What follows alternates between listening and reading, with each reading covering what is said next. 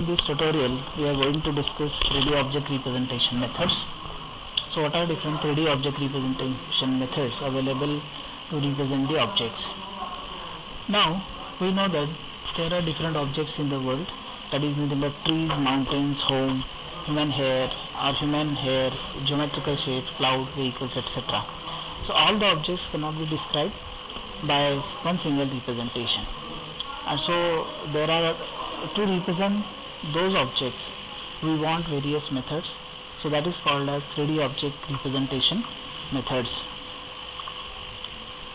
So 3D object representation methods are polygon tables, polygon equations, sweep representation, constructive solid geometry, Quadtree, Octree and fractals. Now first is polygon tables. So in this particular method, the object is represented by a series of tables containing vertices, edges and surfaces. Now see, this is suppose those are the polygons and that representing some object. So that first of all, first table will indicate vertices, second will be edge and third will be surface. So suppose V1, so V1 having the coordinates, so vertex table V1 is represented as x1, y1, z1, V2 is x2, y2, z2, V3 is x3, y3, z3. Now next table is contains edges, so E1 which is nothing but V1 and V2, so V1, V2, and last it is surface table.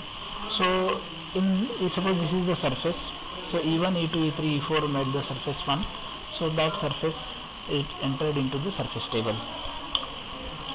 Next method of representing the objects are polygon equations.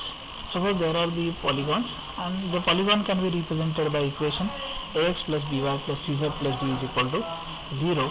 So that is the second method of representing the 3D objects. Next method of representing the 3D object is sweep representation. In sweep representation you have to take 2D shape or 2D object, and using translational or rotational symmetry you can draw 3D object.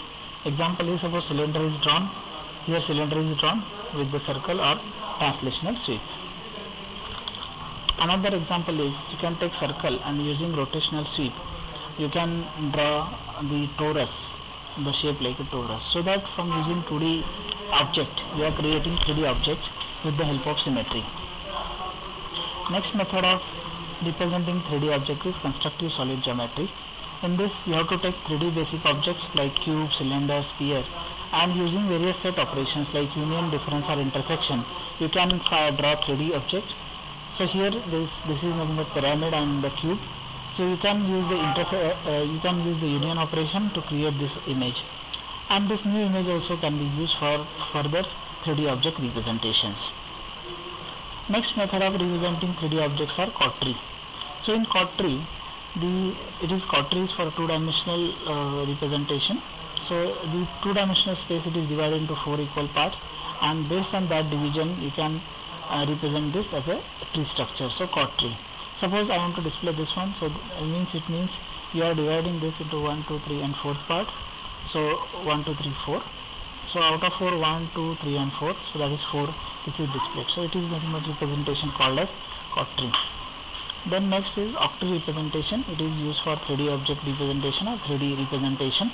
So same concept of Quadtree, it is extended for the Octree.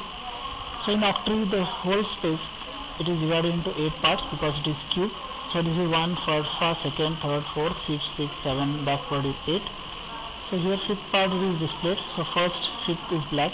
Now in this particular volume 1, 2, so second is displayed. So it is nothing but Octree representation.